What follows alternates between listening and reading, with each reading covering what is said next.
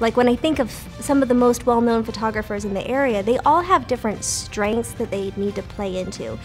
I'm a very communicative, talkative person that likes to listen to your story and I want to know all about you.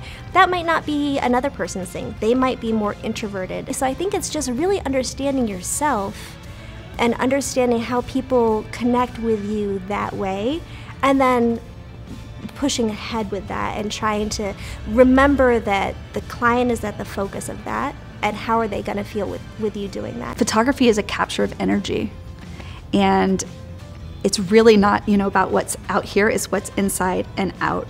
And we have many different micro expressions on our faces and things like that that actually communicate who we are.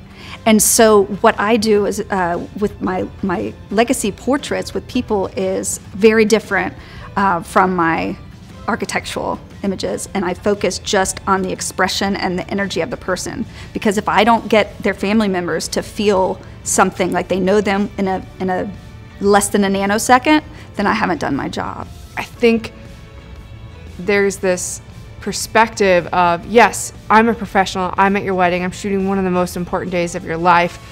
I'm still a person, I'm still a human being, and that is something that, like, I used to be one of those people like, oh, congratulations on your engagement. I would love to talk to you about your photography, blah, blah, blah, blah, blah. And I just feel like nowadays I'm like, hey, I'm Mariah, like one of my favorite couples, and I'm so looking forward to their wedding. I met them at a local brewery, at Cigar City Brewery. And it was just great to sit down with them and talk to them. Being a person and getting along with the family, getting along with the bridal party is all about that experience.